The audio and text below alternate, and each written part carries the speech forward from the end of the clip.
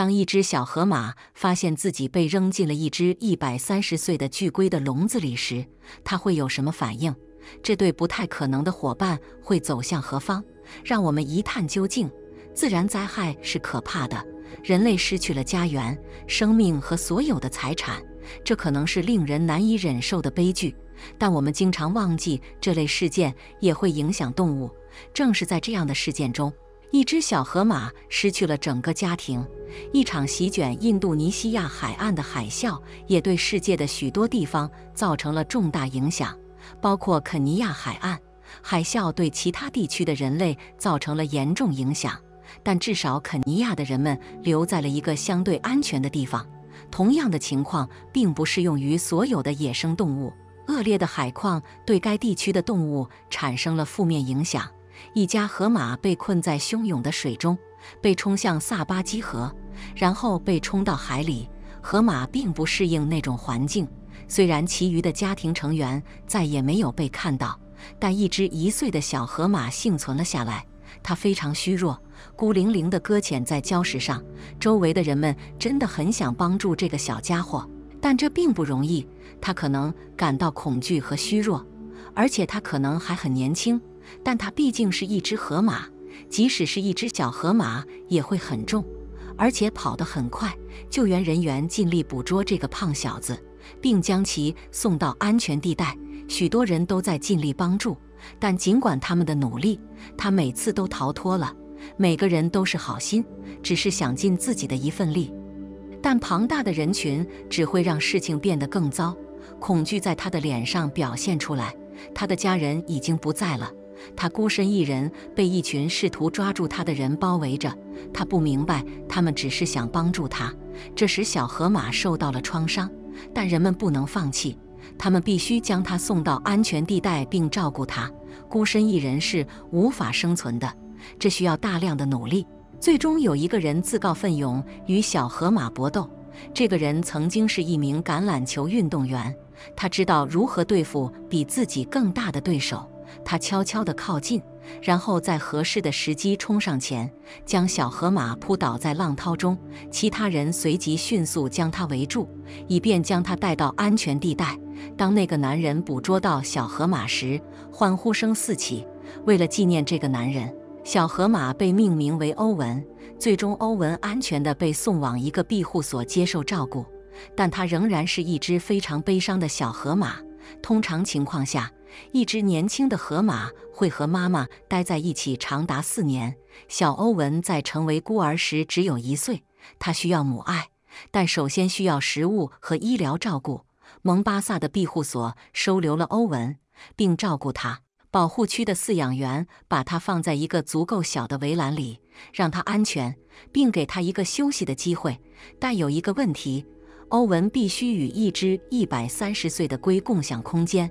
这只叫做米西的阿尔达布拉象龟，其名字在斯瓦希里语中意味着老人，似乎并不在意他的围栏里有一个新的居民。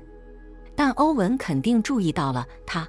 没有人能够预测接下来欧文会做什么。欧文瞥了一眼巨大的龟，似乎它灰色的身体和形状让欧文想起了一只河马。这只小河马似乎相信米西是一只成年河马，更是一个朋友。欧文立即跑向米西，并躲在龟壳后面，远离人群。他决定米西身后将是他的安全之地。一只小河马如果感觉不安全，通常会躲在妈妈身后。在经历了被水冲走、被人类捕捉和经历了许多创伤之后，欧文仍然相当受到惊吓。饲养员注意到欧文根本不觉得安全，谁会责怪他呢？他刚刚失去了整个家庭。欧文认为这只130岁的龟是一只河马，决定米西将成为他的代理母亲。他会躲在龟后面，因为他觉得在龟壳后面很安全。看起来龟似乎并没有太多选择。米西不明白为什么一只河马会跟在他身后，但看起来他刚刚继承了一个新生儿。无论他是否想要一个，乌龟是喜欢独自生活的动物。米西并不需要扩大家庭，他已经一个人过了100多年的幸福生活。但欧文并不打算放弃。如果有一件事小河马擅长的，那就是坚持不懈。他一直跟在米西身边，无论米西去哪里，欧文都跟着。欧文会在龟壳旁边睡觉，甚至开始舔龟壳。除了蜷缩在一个非常不情愿的乌龟身边，欧文还喜欢他们围栏里的游泳池。他像任何一只河马一样喜欢游泳。有趣的是，就连乌龟也喜欢下水。饲养员注意到这只老古董正逐渐喜欢上了这只被扔到他身边照顾的小河马，而看起来这只乌龟和小河马都喜欢一起在游泳池里玩耍。这个老家伙已经学会爱他的领养孩子。令所有人都感到惊讶的是，这对奇怪的朋友建立了一种不可磨灭的纽带。人们从各地赶来，亲眼看到这对奇特的伙伴，这是一种特殊的体验。当太多人来看他时，欧文会躲到他安全的地方，躲在米西的身后。这个故事在各地传播开来，他真正给2个人留下了特殊的影响。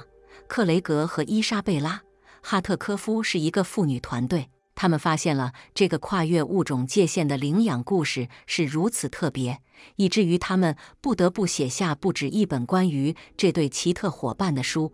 第1本书讲述了他们之间的关系，第2本书则讲述了他们之间特殊的纽带。很长一段时间里，欧文和米西都形影不离。作为不同物种的成员，他们需要学会如何沟通，甚至创造出了他们自己的特殊语言。他们会相互推搡，甚至发出奇怪的声音来互动，这真是特别可爱。但是所有的推搡和撞击开始变得有点麻烦了。一只成年雄性河马的体重可能达到4500千克，即使是一只巨大的乌龟也可能受伤。当一只青少年河马想要撞击它时，欧文正在变得越来越大。他似乎不知道自己是一只河马。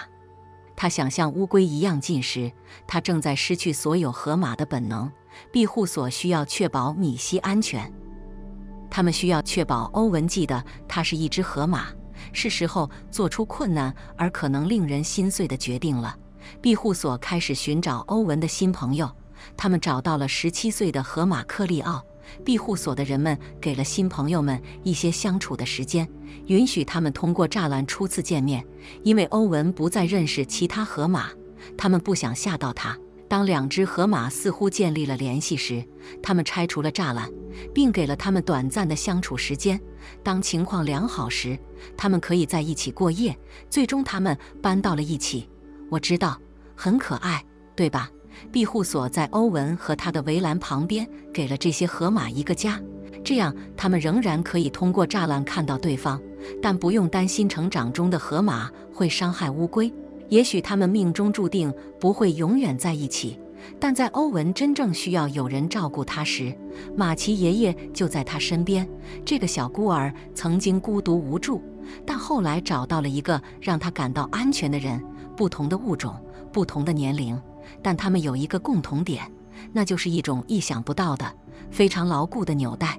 再没有比这更鼓舞人心的了。听完以上这个故事，你有什么想法吗？欢迎在评论区分享你的观点。如果你喜欢我们的视频，欢迎点赞、订阅并分享我们的频道。以上是今天视频的所有内容，下个视频见。